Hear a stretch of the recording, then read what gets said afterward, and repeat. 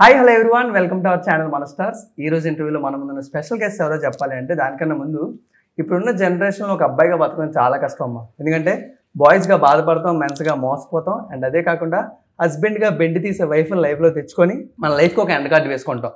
And వీటన్నిటికీ కారణం ఏంటంటే ఒక అమ్మాయి. అండ్ నేను ఇప్పటివరకు అనుకున్నాను, బట్ అది చాలా తప్పమ్మ. ఎందుకంటే ఆ వైఫ్ అనే ప్లేస్లో అమ్మాయిలు ఉన్నా, యానిమల్ ఉన్నా, హస్బెండ్ బెండ్ తీయడం వాళ్ళ మెయిన్ గోల్ అనుకుంటా. సో మరి ఇప్పటివరకు అమ్మాయిలు హస్బెండ్తో ఆడుకుంటే ఎలా ఉంటుందో మనం అందరం చూసాం కదా. సో అదేదో సామెత ఉన్నట్టు ప్రతి కుక్కకి ఒక రోజు వస్తున్నట్టు మరి ఈ కుక్కకు కూడా ఒక రోజు వచ్చింది. సో మరి ఆ రోజు తన హస్బెండ్ ఏ విధంగా ఆడుకుందో మీ అందరూ కూడా తెలియాలి అంటే జూలై 29న మీరందరూ స్లమ్డాగ్ హస్బెండ్ సినిమా అయితే థియేటర్లో చూసి ఎంజాయ్ చేయండి. మరి ఈలోపు మన ముందైతే పార్షిగుట్ట లవర్స్ ఉన్నారు, మరి వాళ్ళతో మాట్లాడి సినిమా గురించి ఇంకా చాలా విషయాలు తెలుసుకునే ప్రయత్నం చేద్దాం. Let's go. Hi everyone. Hi, how are you? Introduction బాగుంది. Thank you bro. సో అంటే నిజమే కదా బ్రో, ఇప్పటి వరకు అమ్మాయిలతో ఎలా బాధపడరో మేము అందరం చూసాం, but for the first time నువ్వే దాన్ని ఎక్స్పీరియన్స్ చేస్తున్నావు. మేము జూలై 29th చూడబోతున్నాం. సో ఆ ఎక్స్పీరియన్స్ నీకు ఎలా అనిపించింది? అంటే ఏది ఏ ఎక్స్పీరియన్స్? ఇద్దరు ఉన్నారు with first of all bro మన బేబీతో బాగానే వెళ్ళింది, అందుకే బేబీతో పెళ్లి చేసుకున్నా. అంటే ఈ అమ్మాయి చాలా టార్చర్ పెట్టిన తర్వాత బేబీతో చేసుకున్నా. అదేంటి బ్రో, బయట పార్షిగుట్ట లవర్స్ అంటే ఒక రేంజ్ లో అయిపోయింది.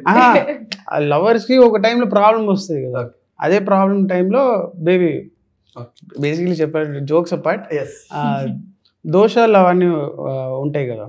సో పార్సిగుట్టలో బస్తీలో ఉన్న మోనిక లచ్చి, మనకి అసలు జాతకం ఉండదు అక్కడ. పుట్టినప్పటి నుంచి తెలీదు ఏ డేట్ పుట్టినామో ఏదో తెలియదు. సో జాతకాలు ఉండదు. అప్పుడు పంతులు అడ్వైజ్ చేస్తారు, చెట్టునో కుక్కని పెళ్లి చేసుకుంటే ఉన్న దోషాలు గండం అన్నీ వెళ్ళిపోతుంది. అప్పుడు నేను బేబీని పెళ్లి చేసుకుంటా. బేబీ ఓనర్ వచ్చి కేసు పెడతాడు. తనతో పెళ్లి చేసుకున్నప్పుడు ఆ రోజు అక్కడ నుంచి దబడి దిబ్బే ఎంటర్టైన్మెంట్ క్రిస్టియన్ థ్రిల్లర్స్ అక్కడ నుంచి దబడి దిబ్బడే. సో ప్రణవి గారు, అంటే బయట ఒక లవర్స్ మధ్యలో మూడో వ్యక్తి వస్తే అసలు ఒప్పుకోరు. సో ఈ బేబీని మీరు ఏ విధంగా యాక్సెప్ట్ చేస్తారు సినిమాలో? నాకు ఇంకో ఆప్షన్ లేదు అక్కడ, తప్పకుండా ఒప్పుకోవాల్సిందే, ఇంకో ఆప్షనే లేదు. అదే వేరే అమ్మాయి అయితే బాధపడేవారు, మరి కుక్కనే కదా. అంటే ఫస్ట్ అంతా ఒప్పుకుంటారు, పర్లేదు, అంటే దోషం గురించి చేసుకుంటారు. కానీ సెకండ్ హాఫ్ లో దాని మీదే గొడవలు అన్ని మొదలవుతాయి. దాని తర్వాత చిన్న చిన్న గొడవలు, మిస్అండర్స్టాండింగ్స్, కొట్లాట్లు అట్లా స్టార్ట్ అవుతాయి. సో బ్రో సంజయ్ బ్రో, అంటే ఐశ్వర్య గారు కూడా ఇదే చేసుకున్నారు అనే కాన్సెప్ట్ మీదన్నీ స్టార్ట్ అవుతుంది సినిమాలో అన్నారు. సో అదేమన్నా మీరు చూసే అవకాశం ఉందా? జస్ట్ ఓన్లీ డైలాగ్స్ ఏంటిది? ఐశ్వర్య గారు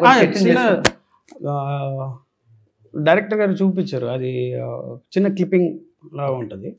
ప్లస్ ఆయన ఏదో యూపీలో డాంకీతో ఎవరో పెళ్లి చేస్తున్నారు, అవన్నీ చూపిస్తారు. న్యూస్ రిపోర్టర్ అడుగుతారు నా ఫ్రెండ్ క్యారెక్టర్ యాదమరాజు, ఏంటిది అంటే అప్పుడు వాడు వీడియో ఆన్ చేసి ఫోన్లో చూపిస్తారు. బ్రో, అంటే మన లైఫ్లో ఒక ఫ్రెండ్ ఉంటాడు జాన్జీ గారు, ప్రతిదీ వాడికి చెప్తాం, వాడే మనకి ఏదో సొల్యూషన్స్ కూడా వాడేస్తాడు. సో ఈ లైఫ్లో మీ లైఫ్లో పార్షిగుట్ట ప్లంబరేనా? నా ఫ్రెండ్ క్యారెక్టర్ యాదమరాజు, ఆడు ప్లంబరు. ఎస్, ఆడే ఆ ఏదో సొల్యూషన్ ఇచ్చింది. దానివల్ల మీరంతా సఫర్ అవుతారు, వాళ్ళు ఎంజాయ్ చేస్తారంట. ఆడు సఫర్ అవుతాడు. ఆ ఏదో సొల్యూషన్ ఇచ్చిన తర్వాత మనం మళ్ళీ ఫ్రెండ్స్ దగ్గరే వెళ్తాం కదా, రే ఇలా అయిపోయిందిరా నన్ను హెల్ప్ చేయరా అని వాడిని కూడా లాగుతాం ప్రాబ్లంలో. సీరియస్ బ్రో, అంటే ఒక యాక్టర్గా స్టార్టింగ్ కెరీర్లోనే మన కెరీర్ మొత్తం మెల్లమెల్లగా బిల్డప్ చేసుకుంటే యాక్టర్గా నువ్వు ఎలాంటి పొటెన్షియాలిటీ అనేది మాకు తెలుస్తుంది, ఆడియన్స్గా బయట ఉన్న వాళ్ళు. సో నీ సెకండ్ సినిమాకి ఒక డిఫరెంట్ కాన్సెప్ట్, ఇప్పటి వరకు మన తెలుగు ఎక్కువ లేదు ఇలాంటిది, అసలు ఎక్కడ లేదు. అలాంటిది వచ్చినప్పుడు నువ్వెంత ఎగ్జైట్ అయ్యి ఒక యాక్టర్గా నేను ఇలాంటిది చేయబోతున్నాను? ఎక్సైట్ కాదు, ఐ ఫెల్ట్ లక్కీ అండి. అంటే అందరికి రాదు ఇలాంటి క్యారెక్టర్. ఒకవేళ వస్తే కూడా ఉండాలి, అది విజన్ ఉండాలి.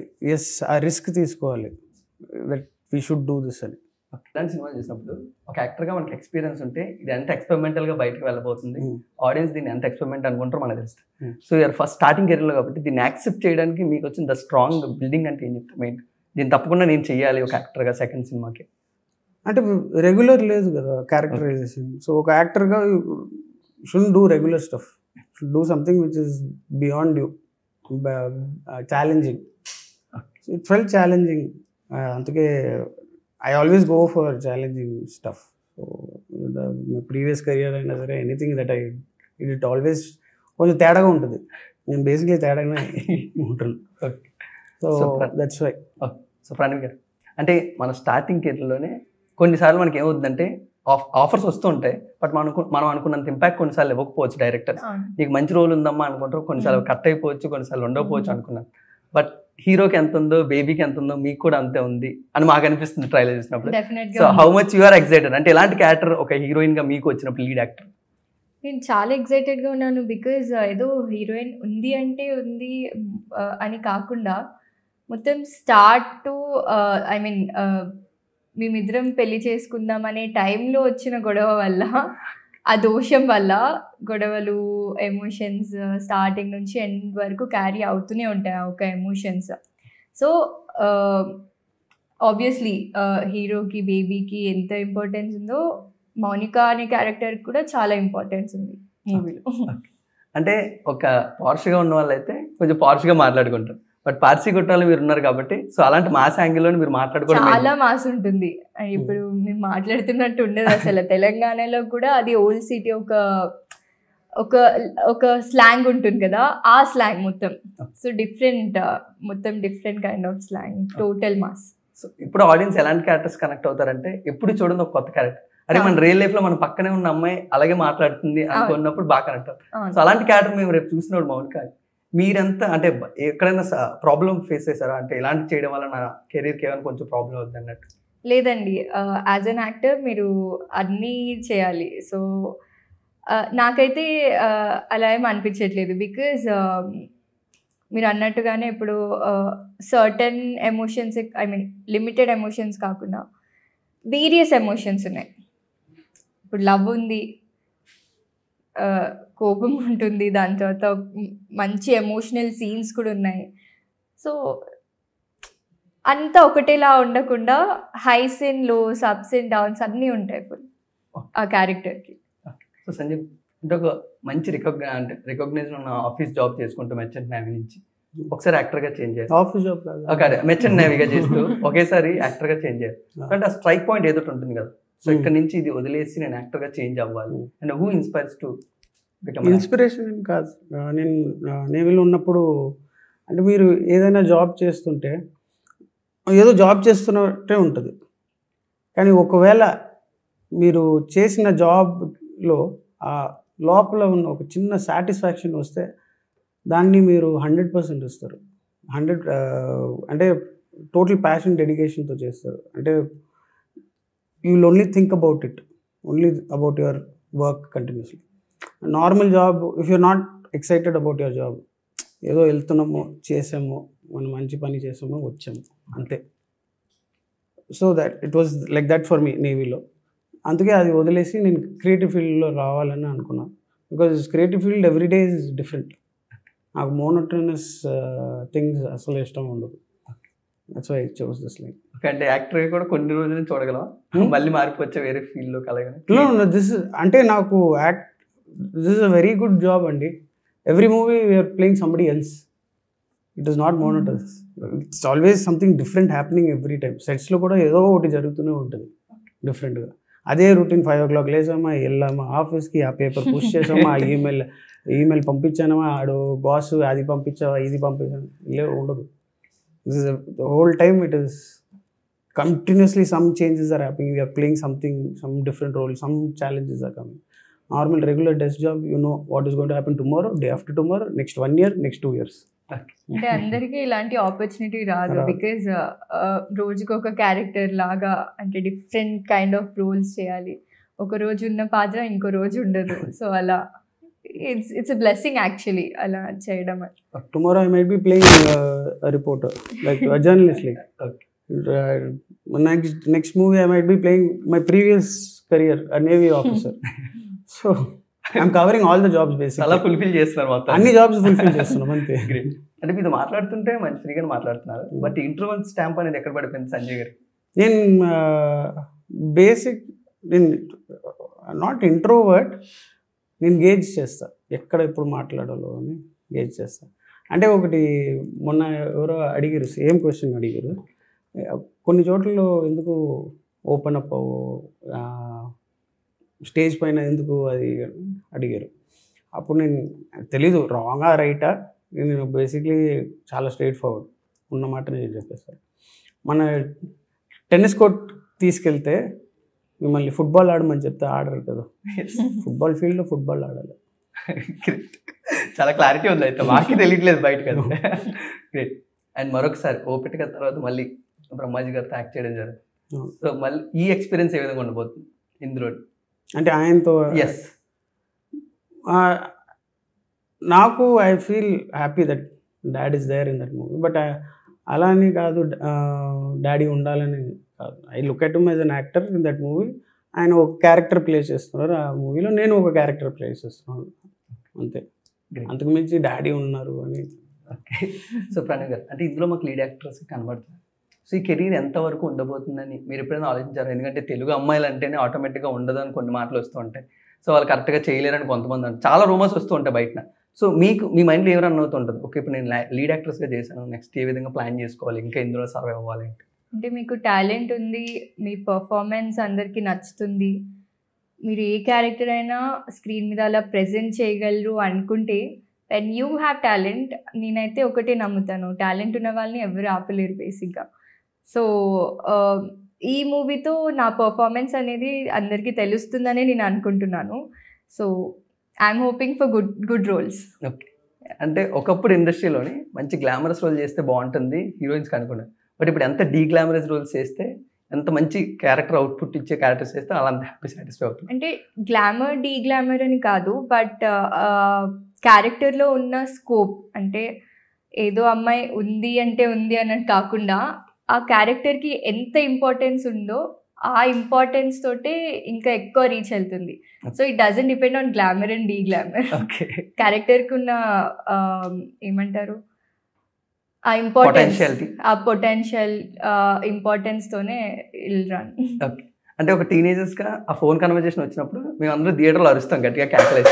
బట్ నేను ఫ్యామిలీకి వచ్చినప్పటికీ అది ఎంతవరకు వాళ్ళకి జస్టిఫై అవుద్ది అని మీరు ఒక యాక్టర్స్కి ఏదైనా ఎనీ ఎక్స్ప్లెనేషన్? అంటే ఫ్యామిలీ వాళ్ళకి తెలుసు వాళ్ళ పిల్లలు ఏం చేస్తుంటారు. బట్ అంటే స్క్రీన్ మీద చూసినప్పుడు కొంచెం ఇబ్బందిగా ఉంటుంది కదా. అంటే మన దాచుకుని చేసి తెలుసు వీళ్ళు చేస్తున్నారు, ముందుకు వస్తే అయ్యో అంటే అది కూడా ఏదో అలా ఉండదు, చాలా కామికల్ వేలోనే ఉంటుంది. అది కూడా మీరు చూస్తే మీరు నవ్వుకుంటారు తప్ప అబ్బా ఏంటి ఇలా ఉంది అని మాత్రం అనిపించదు.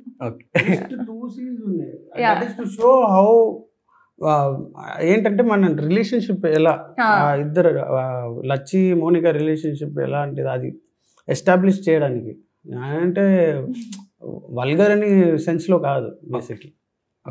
ఇప్పుడు అంటే బయట ఎవరైనా యాక్టర్ అవుదాం అనుకుంటే డిఫరెంట్ వర్క్ షాప్స్ కానీ లేదా స్టూడియోస్ వెళ్తాం. బట్ మీ ఇంట్లోనే ఒక యాక్టర్, జెండర్ యాక్టర్ ఉన్నప్పుడు సో ఆయన నుంచి ఎలాంటి ఇన్పుట్స్ వచ్చేవి మెయిన్గా సినిమాకి కానీ ఈ సినిమాకి కానీ? అంటే నేను వెళ్ళాను యాక్టర్ అవ్వాలంటే, యాక్టింగ్ స్కూల్కి వెళ్ళా, ఈడీగా చేశా, జూనియర్ ఫోటోగ్రాఫర్గా చేశా, అన్నీ నేర్చుకుని. డాడీని చిన్నప్పటి నుంచి చూస్తున్నా, కానీ అప్పుడు యాక్టింగ్ ఈ ఫీల్డ్లో రావాలని ఆ మైండ్ సెట్ లేదు అప్పుడు. సో ఆ కాన్సన్ట్రేషన్ అప్పుడు లేదు ఇండస్ట్రీ వైపు. ఆయన పని చేస్తున్నారు.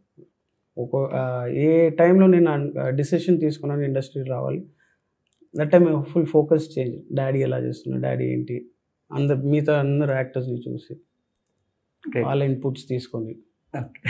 సో అంటే రీసెంట్గా బేబీ సినిమా ఎంత ట్రెండింగ్ అయిందో, ఎంత పాపులర్ అయిందో, హిట్ అయిన తర్వాత ఈ బేబీ కూడా అంత హిట్ అవ్వబోతుంది. ఈ బేబీ ఖచ్చితంగా హిట్ అయింది. ఓకే, ఈ బేబీ ఆల్రెడీ బిజీగా ఉంది. సో ఒక రోజు బేబీ లేకపోతే మీ ఇంట్లో బేబీని కూడా తీసుకురావడం జరిగిందంట కదా ఫోటోషూట్కి?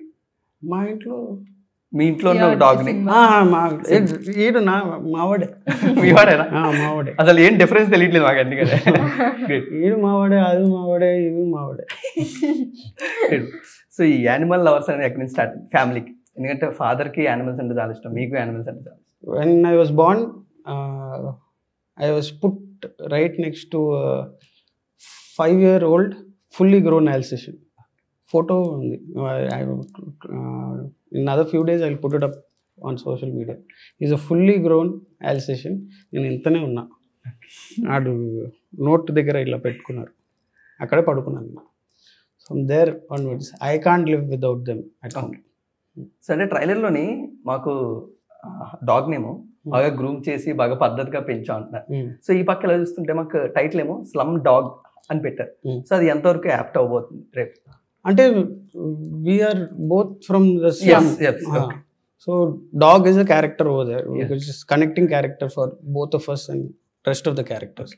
Husband, because I become baby's husband and her husband. Okay so అందుకే Slumdog. గ్రేట్. సో ప్రణవి గారు, అంటే మేము ట్రయాంగిల్ లవ్ స్టోరీ సినిమాలు చాలా చూస్తాం, బట్ ఇక్కడ ట్రయాంగిల్ లవ్ స్టోరీలో మా బేబీ కోసం సరికొత్తగా ఉంది. సో ఈ లవ్ స్టోరీ ఆడియన్స్ కి ఎంత కొత్తగా ఉండబోతుంది చూసినప్పుడు? చాలా కొత్తగా ఉండబోతుంది, బికాజ్ ఇలాంటి కాన్సెప్టే లేదు first of all. Plus dog లవర్స్కి అయితే ఇంకా చాలా బాగా నచ్చుతుంది. డాగ్ లవర్స్కి అందరికీ బాగా కనెక్ట్ అవుతుంది, బాగా నవ్వుకుంటారు, చాలా బాగా నవ్వుకుంటారు. So great. So Sanjay bro, అంటే బేబీ అని పెట్టారు, సో దానికి వెన్నెల కిషోర్ గారు వాయిస్ యాడ్ చేశారు. ఇది మళ్ళీ కొంతమందికి ట్విస్టా లేకపోతే డౌట్ వస్తుంది, బేబీ అంటే కొంచెం ఫీమేల్ కదా, సో ఎందుకు వెన్నెల కిషోర్ గారు వాయిస్ పెట్టడం జరిగింది? అంటే అది మీరు మూవీలో చూడాలి ఎందుకు పెట్టాము. ఇంకొకటి రీజన్ అంటే వెన్నెల కిషోర్ గారు voice become a patented voice all over Telugu cinema. So ఆయన వాయిస్లో కామికల్ టోన్ ఉంది, కామికల్ మాడ్యులేషన్ ఉంది. సో అది బాగా పండుతుందని ఆయన ఇచ్చారు వాయిస్. కానీ దాంట్లో ట్విస్ట్ ఉంది, మీరు చెప్పినట్టు ట్విస్ట్ ఉంది, కానీ అది నేను చెప్పలేను. ఇంకా వేరే వాయిస్ పెట్టినా కూడా అంత ఎలివేషన్ వచ్చేది కాదు బేబీకి. ఇప్పుడు మాట్లాడుకునే వాళ్ళకి కూడా కాదు. ఇప్పుడు మీరు అమ్మాయి వాయిస్ పెట్టుకుంటే బేబీకి అది there is no famous comical tone అమ్మాయి వాయిస్ లో, అందుకే. అంటే నిజంగా ఎవరైనా ప్రేమికుల మధ్యలో వస్తే వాళ్ళకి గొడవలు అయిపోతుంది. సో ఈ బేబీకి మౌనికకి ఎలాంటి గొడవలైనా ఎక్స్పెక్ట్ చేయొచ్చు సినిమాలో సెకండ్ హాఫ్ లో? బేబీకి మౌనికకి ఎక్స్పెక్ట్ చేయలేరు, కానీ లచ్చికి మౌనికకి మాత్రం గొడవలు అవుతాయి. Okay, great bro. ఇప్పుడు అంటే మీ సెకండ్ సినిమాకి పెద్ద పెద్ద యాక్టర్స్ యాక్ట్ చేస్తున్నారు, సునీల్ గారు కానీ సప్తగిరి కానీ ఇలాంటి వాళ్ళందరితో. సో అంటే ఒక యాక్టర్గా నెక్స్ట్ సినిమాకి ఏ విధంగా హెల్ప్ అవుతుంది బ్రో ఇంతమంది యాక్టర్స్తో మీరు యాక్ట్ చేయడం వల్ల? ఇది ఆబ్వియస్లీ హెల్ప్ అవుతుంది. అంటే వాళ్ళతో యాక్ట్ చేసి చాలా నేర్చుకుంటాం. అంటే ఆ సెట్స్లో కూర్చొని వాళ్ళ షాట్ జరిగినప్పుడు కూర్చొని అబ్జర్వ్ చేస్తున్నారు, వాళ్ళు ఆ సీన్ని ఎలా వాళ్ళు పోర్ట్రే చేస్తున్నారు, ఆ క్యారెక్టర్ని. డైరెక్టర్ ఒకరు చెప్తారండి ఈ సీన్కి ఇలా చేయాలి ఆయన విజన్ ప్రకారం. But when it comes to senior actors they will take directors advice, వాళ్ళు కొంచెం మ్యాజిక్ యాడ్ చేస్తారు, వాళ్ళు ఓన్ మ్యాజిక్ యాడ్ చేస్తారు. That is the learning process for us actors. ఆ ఎక్స్పీరియన్స్ అనేది తీసుకుని మేము కూడా ఇంకా ఎక్కువ ట్రై చేస్తాము, ఇంత ఎఫర్ట్ పెట్టి చేయాలి. సో మెయిన్గా అంటే లచ్చి మౌనికగా అంటే మీ లైఫ్లో మీరు ఉండొచ్చు ఉండకపోవచ్చు, బట్ ఆ క్యారెక్టర్ మీకు వచ్చినప్పుడు సో మీరు ఏ విధంగా ప్రిపేర్ అయ్యే దాని గురించి, మౌనిక అంటే ఈ విధంగా కనబడాలి రేపు ఆడియన్స్కి అన్నట్టు? సో యాజ్ ముందు కూడా చెప్పినట్టు మౌనిక అనే క్యారెక్టర్ చాలా mass, Telangana slang and all. So పెద్ద కష్టమేం అనిపించలేదు, బికాజ్ మనం ఆల్రెడీ తెలుగు ఆ స్లాంగ్ని జస్ట్ మాట్లాడాలి. సో డిఫికల్టీ అయితే ఏం అనిపించలేదు, ఇట్ వాజ్ వెరీ ఈజీ. కొంచెం గెలిపితే అదే మాస్ క్యారెక్టర్ వచ్చేస్తుంది. Bro, definitely she is more experienced than you. Yes కదా, అండ్ మొత్తం మూవీలో తనే ఎక్స్పీరియన్స్, యాక్చువల్లీ తనే మోస్ట్ సీనియర్. అవును, చైల్డ్ ఆర్టిస్ట్ నుంచి స్టార్ట్ చేసి ఇప్పటి వరకు. సో బ్రో, లచ్చి క్యారెక్టర్ నీకు కూడా చాలా ఛాలెంజింగ్ గా ఉండొచ్చు, అంటే ఆ లుక్స్ కానీ లేకపోతే వర్డ్స్ కానీ. సో దానికి ఏ విధంగా ప్రిపేర్ అయ్యారు? 1 month వర్క్ షాప్ జరిగింది టు గెట్ ఇన్ టు ఆ క్యారెక్టర్ స్కిన్ లో దిగడానికి, ఆ స్లాంగ్ రావడానికి, ఆ బాడీ లాంగ్వేజ్ రావడానికి. సో ఎస్, ఆ ప్రిపరేషన్ ఉండే. శ్రీధర్ సార్తో రోజు 1 month కూర్చొని బాగా రుద్దారు. గ్రేట్. అంటే వీళ్ళందరితో మీకు యాక్ట్ చేయడం ఒక లెక్క, ఎక్స్పీరియన్స్డ్ యాక్టర్తో యాక్ట్ చేయడం ఒక లెక్క. కరెక్ట్ క్వశ్చన్ అడిగారు. ఫస్ట్ నాకు ప్రణవి పరిచయం లేదు మూవీకి ముందు. వాళ్ళు ఏం చెప్పారు, డెబ్యూ మూవీ, కొత్త అమ్మాయి అని చెప్పి. పర్లేదు, మిగతా యాక్టర్స్ గురించి నేను వరీ అవ్వాలి. ఫస్ట్ టైం తనతో కాంబినేషన్ షాట్ అప్పుడు నేను అలా చూస్తున్నా, వాళ్ళ గురించి వరీ అవ్వకూడదు, ఈమె చింపేస్తుంది, ఇప్పుడు నేను ఏదో ఒకటి చేయాలి, I have to improve my skills అని. మీకు ఆయనతో యాక్ట్ చేయడం దగ్గర అంటే ఆయన అయితే చాలా చెప్పారు మీ గురించి, చాలా వణుకుతూ వణుకుతూ ఏంటి, ఫస్ట్ డే తర్వాత ఫీవర్ వచ్చింది. కావాలంటే అడగండి, ఫీవర్ వచ్చింది, నీకు తెలీదు అంటే నీకు తెలిసి ఉంటే మళ్ళీ చెప్తా భయపడ్డాడు. ఆ సాటిస్ఫాక్షన్ ఇవ్వకూడదని బయటకు రాలేదు టాక్స్. అంత ఫేవర్ తెప్పించలేదు, ఎందుకు భయపెడుతున్నారు? అయ్యో లేదండి, అంటే నాకేంటంటే బేసిక్గా చిన్నప్పటి నుంచి కూడా ఎలా అంటే ఇప్పుడు ఎంత పెద్ద సీన్ ఇచ్చినా ఎంత పెద్ద డైలాగ్ ఇచ్చినా అది ఫస్ట్ అటెంప్ట్లో చేసేయాలి, లేదు అంటే నాకు నర్వస్నెస్ స్టార్ట్ అయిపోతుంది సెకండ్ టేక్ నుంచి. సో ఇట్స్ చిన్నప్పటి నుంచి కూడా అది అలానే ఉంటుంది అనమాట. ఎలాంటి సీన్ అయినా కూడా, ఎంత పెద్ద సీన్ అయినా ఎంత పెద్ద డైలాగ్ అయినా కూడా నేను అటెంప్ట్ చేసిన ఫస్ట్ టేక్లోనే అది ఓకే అయిపోవాలి, లేదంటే నాకు ఇంకా లోపల స్టార్ట్ అవుతుంది అయ్యో సరిగ్గా చెయ్యట్లేదు. ఏం చెప్తుందంటే ఆమె single take next Mahanati loading. So అదొకటి ఉందన్నమాట. బట్ సంజయ్తో చేయడం వాజ్ వెరీ ఈజీ. అంటే స్టార్టింగ్ అదే ఓకే బ్రో. అంటే స్టార్టింగ్ లో అంత కనెక్షన్ లేదు, కానీ మెల్లిమెల్లిగా మేము షూటింగ్ లో అట్లా ట్రావెల్ చేసినప్పుడు నేను, సంజయ్, యాదవ్ రాజు ముగ్గురం చాలా జోక్స్ వేసుకొని చాలా జోయల్ గా చాలా నవ్వుకుంటూ, సో ఇంకా ఏదో యాక్ట్ చేస్తున్నట్టు అనిపించలేదు, బేసిక్ గా నిజంగానే క్యారెక్టర్స్ చేస్తున్నట్టే అనిపించింది. అది పెద్ద స్కెచ్. ఇది పెద్ద మళ్ళీ ఇద్దరిని డిస్ట్రాక్ట్ చేసి, అంటే నెక్స్ట్ షాట్ లో ప్రిపేర్ అవ్వాలి కదా, నేను జోక్ చేసి మమ్మల్ని డిస్ట్రాక్ట్ చేసి తన మాత్రం ప్రిపరేషన్ లో వీళ్ళిద్దరు జోక్స్ నన్ను డిస్ట్రాక్ట్ చేసేవాళ్ళు. Great bro. నిజంగా స్కెచ్ పెద్ద ప్లాన్. అది మీకు అర్థం కావట్లేదు. ఇందాక కూడా సింగిల్ టేక్ ఆర్టిస్ట్ పెద్ద అది ఇండైరెక్ట్ గా చెప్పారు మనకి. ఇది కూడా పెద్ద స్కెచ్. నాకు ఎలా ఐ మీన్ నేను ఎలా చేస్తానో అలా చెప్తున్నాను. ఇప్పుడు అర్థమవుతుంది కదా, సీనియారిటీతో ఎంత ఎక్స్పీరియన్స్ వస్తే ఇలాంటి స్కెచ్లు వేయొచ్చు, అది ఎక్స్పీరియన్స్ తోనే వస్తుంది. ఈ తమ్నేల్ ఏమంటారండి ప్రణవి గారు? Please sketch senior artist SS. Great bro. ఇప్పుడు అంటే మీ సెకండ్ సినిమాకే భీమ్స్ శ్రీల గారితో వర్క్ చేయడం, లచ్చి కానీ పెళ్లి కానీ లేకపోతే యువర్ మై డీపీ, చాలా బాగా లూప్ మోడ్లో వెళ్తున్నాయి అవన్నీ. సో ఇలాంటి సెకండ్ సినిమాకే సాంగ్స్తోనే ఆల్రెడీ సినిమాకి రావాల్సిన హైప్ వచ్చింది. సో ఇంక నెక్స్ట్ మీరు కంటెంట్తో సగం ప్రూవ్ చేస్తాం మాకు చాలు. ఇంకొక సాంగ్ ఉంది, అది రిలీజ్ అయితే మాత్రం మీకు పిచ్చి పిచ్చిగా నచ్చేస్తుంది. అది డిఫరెంట్ లెవెల్. అది గ్రేట్. ఇప్పుడంటే ఒక యాక్టర్గా ఎలాంటి సినిమాలు చేయాలనుకుంటాం? అంటే ఒక యాక్టర్ అంటే బయట ఏ హీరో అయినా మాకు ఒక తెలిసిపోద్ది, ఓకే ఈయన ఎక్కువ ఇలాంటి సినిమాలు చేస్తారు అని. సో అలా సంజయ్ గారిని రేపు ఒక 10 yearsలో కానీ 5 yearsలో మేము ఎలాంటి యాక్టర్గా చూడదు. నాకు ఆ బ్రాండ్ వద్దు, ఈ సినిమానే చేయగలుగుతాడు, అన్ని సినిమా చేయగలుగుతాడు అని నాకు ఆ హోప్స్ ఉన్నాయి. Because I want to play every role as an actor. అది మాస్ అయినా సరే, యాక్షన్ అయినా సరే, సీరియస్ క్యారెక్టర్ అయినా సరే, ఎనీథింగ్. యాక్టర్ అంటే అన్ని క్యారెక్టర్లో బ్లెండ్ అవ్వాలి. గ్రేట్.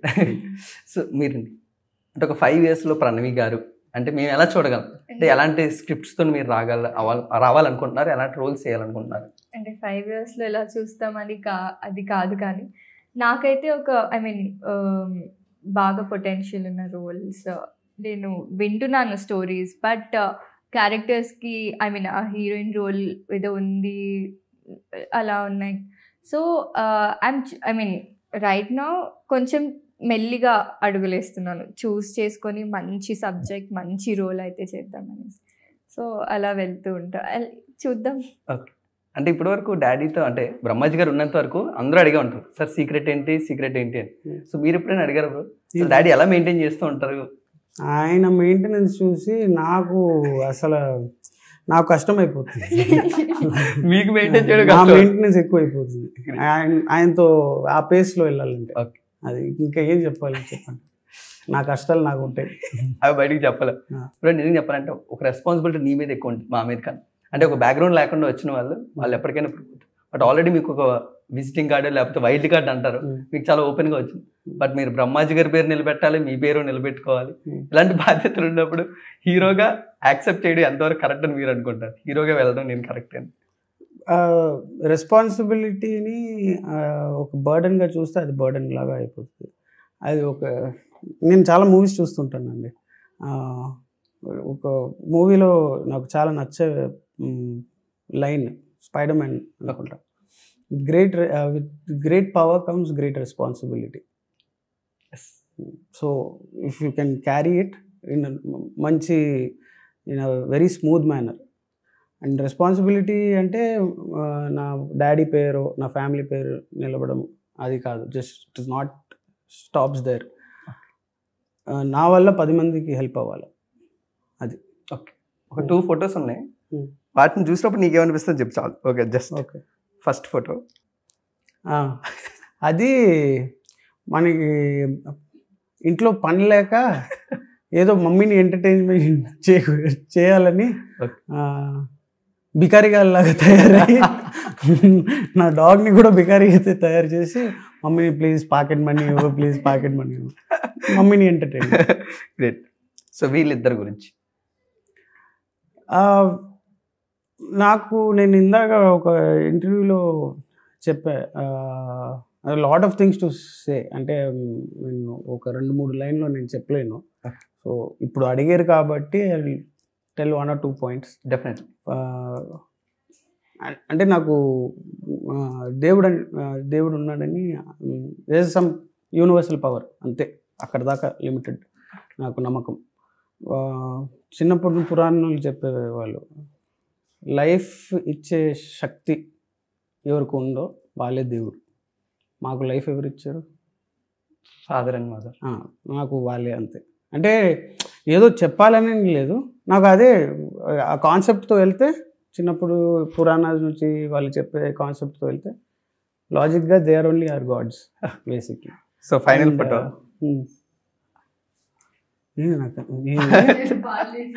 బ్రహ్మాజీ, పార్లీజీ బ్రహ్మాజీ.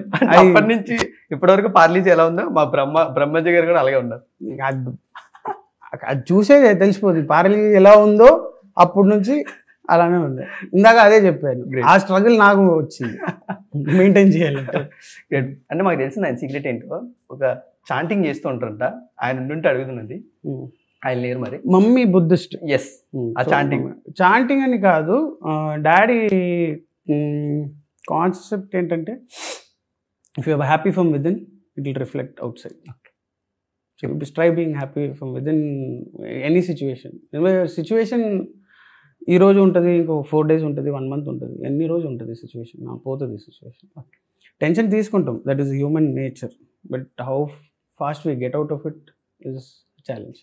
అంటే మనం అంతా మాట్లాడుకున్నాం కానీ శ్రీధర్ గారి గురించి మాట్లాడు.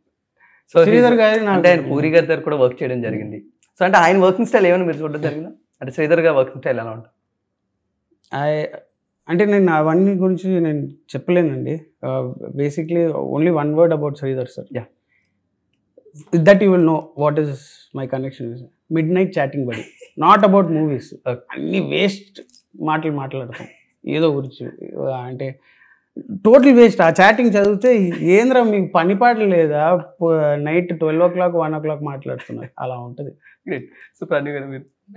శ్రీధర్ సార్ చాలా జాయ్ఫుల్ పర్సన్. ఇప్పుడు సెట్స్లో కూడా చాలా ఎంజాయ్ చేసామంటే బికాజ్ ఆయన అంతా ఫ్రీగా మమ్మల్ని ఏదో ఇలా పట్టేసుకుని ఇలా చేయండి పుష్ చేయడం కాకుండా, మీరు చేసేది మీరు చేయండి, నేను నాకు ఏదైనా కరెక్షన్స్ ఉంటే మీకు చెప్తాను, అప్పుడు you improve. So he's also like మాతో కలిసిపోయి ఫన్ చేస్తూ ఇంకా నవ్వుకుంటూ, is a very fun person. Great. So bro 29th ఒక ఎగ్జామ్ రాసి రెడీగా ఉన్నాం, రిజల్ట్ గురించి నువ్వు కూడా ఎగరగా వెయిట్ చేస్తావు, బట్ ఆ ఎంటర్టైన్మెంట్ గురించి మేము అంతా ఎగరగా వెయిట్ చేస్తాం. సో ఫైనల్ వర్డ్స్ అంటే మూవీ. అంటే నేను అన్ని మూవీలాగా ప్లీజ్ వచ్చి చూడండి, బాగుంది, ఇది ఉంటుంది అది ఉంటుంది, వాడు అక్కడి నుంచి దూంకెండు, ఇది అంతమంది కొట్టారు కాదు, మీరు వచ్చి చూడండి, చూసి everything is on social media, మా రివ్యూస్ ఇవ్వండి. మీకు నచ్చితే you're open for good criticism and bad criticism. మీరు ఇచ్చిన ఫీడ్బ్యాక్తోనూ we can improve the next time. So final words Slumdog husband గురించి. ఫైనల్ వర్డ్స్ అంటే అందరూ బాగా ఎంజాయ్ చేసే ఫిలిం అవుతుంది. మీకు daily stress relief, I mean ఇది ఒక స్ట్రెస్ ఫిలిం అవుతుంది, stress relief film, sorry stress relief film అవుతుంది. సో తప్పకుండా థియేటర్స్లో చూస్తే ఇంకా డబల్ ద ఎంటర్టైన్మెంట్, జనాల మధ్యలో ఇంకా చూస్తే బాగా ఎంజాయ్ చేసే ఫిలిం అవుతుంది. సో డెఫినెట్గా మిస్ అవ్వకుండా చూస్తే మాత్రం నెక్స్ట్ లెవెల్లో ఎంజాయ్ చేస్తారు. So thank you so much and nice to talk with you. Wish you all the success. So guys మీరందరూ కూడా July 29th స్లమ్డాగ్ హస్బెండ్ సినిమాని థియేటర్లోనే చూసి ఎంజాయ్ చేయండి. Thank you.